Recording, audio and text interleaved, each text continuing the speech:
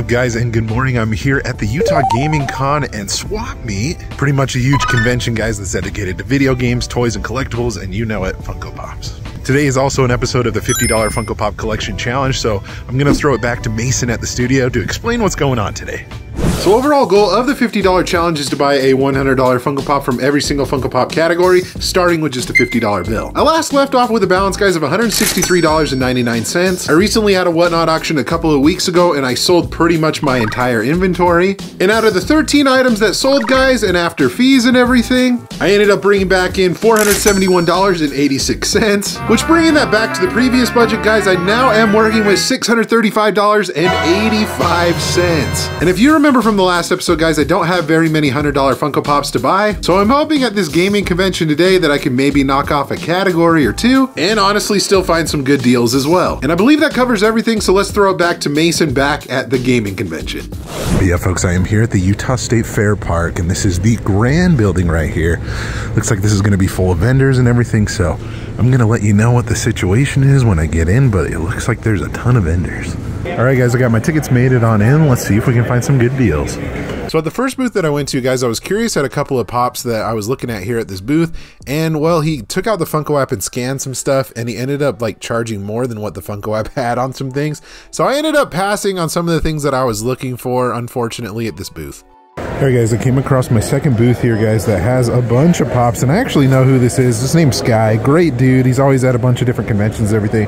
So I'm going to look around and see what cool Funko Pops he has. But yeah, taking a look, guys, it looks like this is a dedicated Marvel table right here. So you got your Blacklight stuff, you got gingerbread stuff, a bunch of different Spider-Man in here. That Rhino's really cool. Gamora from Guardians of the Galaxy Volume 2. Looks like you have some DC. Oh, Smallville with Clark Kent right there is an awesome one. Let's see what else we got here. Peter Parker from Into the Spider-Verse, which is always a good one. I have that one in my personal collection. Let's see what else do we have in here. We have an original Loki, guys, from Thor, The Dark World. That's pretty awesome. Let's see what else. Sandman. You got Iron Man, Tales of Suspense. Good chunk of Marvel in here, guys, that's for sure. Found a little Disney section as well, guys. I've been debating on picking up these Bugs Life Pops just for my personal collection, guys. You got Flick and Princess Ada right here. Those are some cool ones. I believe that Heimlich is a part of this line as well. Yeah, Heimlich, you can see him right there. Doesn't look like he has them at his booth right here, but that's a fun set of pops. Got some DuckTales in here. You got some Toy Story, Wheezy, Rex, Army Man, so lots of fun Toy Story pops. I do have those in my personal collection. Right behind me, guys, I think this might be a different booth. There is some anime in here. It looks like there might be a couple mixed in things in here. I don't really focus on anime a lot on the channel, but if I do find a good deal, you know, that always ends up being pretty good. But I'm not really seeing anything here that I'm wanting to pick up, but yeah, some good anime. All right, folks, I made it into the actual booth, and there are some other fun Disney things in here, guys, like Dory. I'm trying to remember if I actually have that in my personal collection. I know I have the original ones, if they're actually on the back of the box right here. No, actually, these are just for Finding Dory, but I believe there's like Crush and Bruce and Nemo, but I don't know if I have this version of Dory. I'll have to check. But Inside Out is really cool, guys. I think those are some great pops to get maybe before the new movie comes out this summer. And then, guys, on the back right here, looks like it is a good amount of Grails, so let's dive in. And funny enough, one of the first ones that I see, guys, is one that I'm actually looking for the $50 challenge, is the Pop Zodiac. And funny enough, guys, I actually may or may not have purchased a Pop Zodiac pop that I might be picking up either later in this video or maybe in the next one. We'll have to see. But if I didn't, I would be picking this up today, but today I am going to pass on it, even though we do need that category. Got a bunch of Pop Rocks in here, which we already have that category. What else? We got Beetlejuice right there. Lydia Dietz is always an awesome one, especially with the new Beetlejuice movie that's coming out. But let's keep diving into this, guys. Daredevil is awesome. Lex Luthor is a great one. What else? Little Shop of Horror. I kind of forgot that they made pops for that. Velma is a cool one. That's one that I need to add to my collection sometime. Got Russell from Up. Doug as well. What else we got in here? Some Sesame Street back there. Deadpool with the Chimichanga truck is cool. Mega Grails, guys. One day I need to pick these up, maybe save for these, but we have Gus and Ezra, the 1,000-piece San Diego Comic-Con ones. Those are pretty sweet, guys. Got Space Ghost in there. You got the Animaniacs, Coraline. Coming up here, you got Ghostface. You got Billy the Crow. Monsters University. I mean, come on, guys. There's a lot of good stuff in here. All right, and what else do I see in here, guys? We got some Peanuts. Ooh, I've been thinking about starting this line, guys. I have a couple of different pops from Pirates of the Caribbean, but I don't have original Barbossa or Elizabeth Swann, so I'll think about those just for my personal collection. But you got some Cobra Kai. What else? We got some Pokemon, some animation in here too. Been thinking about getting into the Disenchantment line. Those are fun to see. Got some more Disney in here, and I think I'm gonna go to the other side and see what other pops he has. Oh, this is definitely a good line to have here, guys, at this gaming show because, you know, Five Nights at Freddy's, it's a massive game. So if you want to take a look at some of those different pops, a lot of those have definitely been on the rise ever since the movie and ever since, you know, some of these Five Nights at Freddy's pops have gotten a little bit older. But yeah, looks like he has some more anime in here and stuff. I'll keep looking around, see if there's anything else that I want to highlight, guys, but there might be a couple things I end up buying. I'll have to see. I'll update you here in a little bit. All right, guys, so across from Sky's booth, I actually just bought a pop right here. I'll show you here in a little bit, but I wanted to show you some of these pins that I thought were really cool, and I think I'm going to buy a couple a day. So we got some Futurama ones in there. You have some Simpsons right there. Hey Arnold, like some Nickelodeon, some of my fun, like, you know, adult animation cartoons as well. But yeah, I ended up scoring a pretty good deal, guys, on a pop that was over there, but I wanted to show these pins off as well. All right, guys, so first score of the day, I ended up getting this guy for $9. They were offering a 10% discount on all their different stuff that they had at their table. And Joker, guys, this is a great pop. This goes for about, like, I think $30. So this will be a great one to add, you know, funds back into the collection budget. So first deal of the day, but I think there's still plenty of booths that we can check out, guys. So, oh, I actually see one over there. So before I head over to the one that I was pointing out, guys, I did notice another table that did have some pops, and their prices were okay, a little bit on the higher side. Nothing that I was looking for. As you can see, a couple of different, like, Assassin's Creed, some Disney, even Smaug from The Hobbit up there. So prices were a little bit higher, but nothing that I really wanted to pick up. All right, guys, I came across another booth right here. His name's Matt. He actually watches the channel, which is awesome. So we're going to take a look and see what pops he has. But it looks like he has some autographs in here, which are really cool. So we got Dwight Schrute. We also have Super Saiyan Goku. What else? We have Naruto, Hawkeye. I probably said that wrong, guys. I don't watch anime. We got Wesley. We got All Might. So he's got some really cool autographs in here. And it looks like he has it. Is this a vaulted vinyl?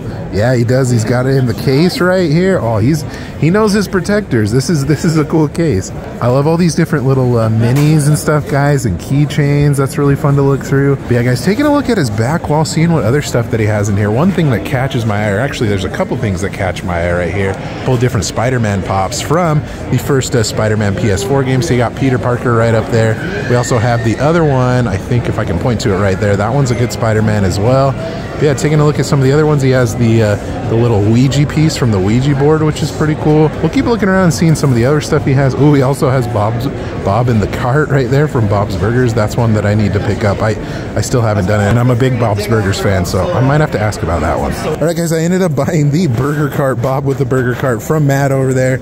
I still have some exploring to do. Hopefully we can find some other things that I'm looking for, maybe some good deals, but I'll keep walking around and I'll update you once I find something. As I found a couple of other pops, guys. If you're into the Pokemon stuff, you got like some of the Diamond Edition ones from WonderCon. You also have that Eevee right there, the Umbreon. I don't know if I've ever seen that one in person. It's got that pre-release sticker on it, but MJ's a cool one. I think I have that one in my collection. Bulbasaur, some other Pokemon, but figured I'd show those off. Those are pretty sweet. All right, guys, I came across another booth that has a decent amount of Funko Pops. I'm trying to see if there's anything that I want to highlight in here. I got some really cool World of Warcraft figures, guys. Those are definitely some older ones that you don't see very often. A good amount of anime as well. I know there's some couple somewhat newer exclusives like Naruto right here, One Piece. I'm not even going to try. Well, I can say Marco. I don't know how to say that name, though, right there. Some of the other ones in here, guys, you got some Digimon. You got Anthony Davis with the accurate unibrow right there. A couple of chases in here with Ichigo, that Demon Slayer one. That's a cool Freddy Funko right there. Got some One Piece in here. Ooh, metallic Lucky Cat. That was a Fan X exclusive just this past year. But yeah, I feel like there's some pretty good pops in here, guys. And then the last booth that I came across for the entire show, guys, just showing off a couple of decent, like, older things here and there. So we got Vision right here. Also, Andy Dwyer, he was asking $15 for. I remember when this pop was going for like 50, 60 bucks. It's crazy how much it's gone down in value. Some Harry Potter stuff was actually some decent stuff. Draco Malfoy's an okay one, but I ended up passing on that one because he's asking about what it goes for. And then some other things that you have in here, guys. You got some Peter Pan Hot Topic exclusive, which is a cool pop, but I ended up passing on these guys.